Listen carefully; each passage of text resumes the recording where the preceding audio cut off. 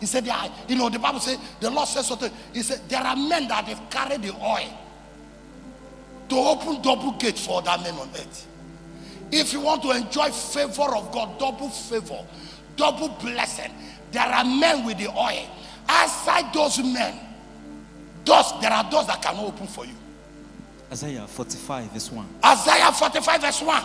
Thus says the Lord. Thus says the Lord. To his anointed. To his anointed. To Cyrus. To Cyrus. Whose right hand I have held. Whose right hand I have upheld. To subdue nations. To subdue nations. Before him. Before him. And to lose the armor. To lose the armor of kings. To open before him. There are men like Cyrus that has the oil to subdue nations for that men, to take the key of dominion of kingdoms for men, and to open double doors.